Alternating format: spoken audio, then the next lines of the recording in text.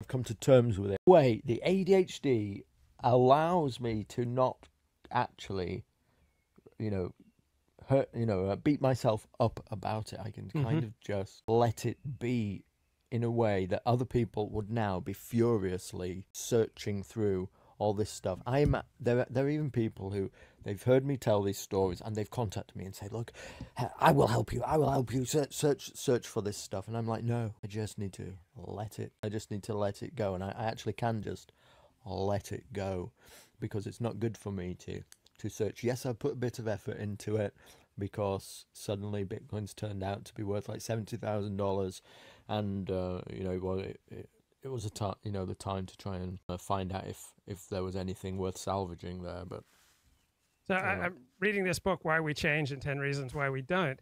And the author, Ross Ellenhorn, makes the point that the primary reason that we do successfully change is that we have contemplated something. We have come to terms with the price of what we're doing, and we see the benefits of doing something differently.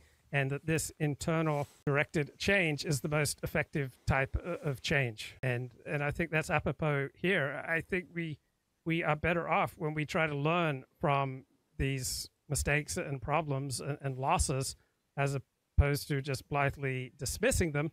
Doesn't mean that you curl into a ball and don't leave the house for a month, but I think that there is a good adaptive case to be made for intensely feeling the loss, all the dimensions of the loss, and then constructing a more adaptive path forward.